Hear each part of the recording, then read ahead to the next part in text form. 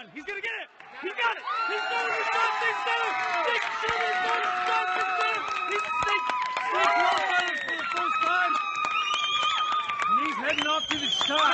113-pound sophomore going off to the shot snake center. He punches his ticket, and we are headed back to the shot.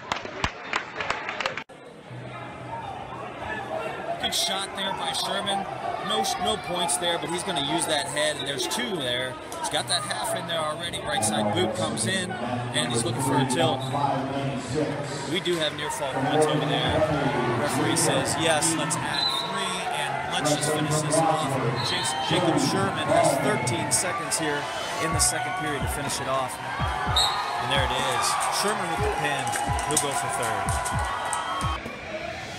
Jake can get a turn here. Jake really good on the power half. Got both boots in, one on the right side. He's got him laced up on the back here. He's going to left boot here. Again, near fall points coming. Great job here by Sherman. He's going to take the lead with the turn.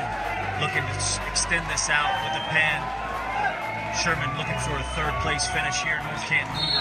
There it is, pinned by the junior. Great job. Jacob Sherman takes third.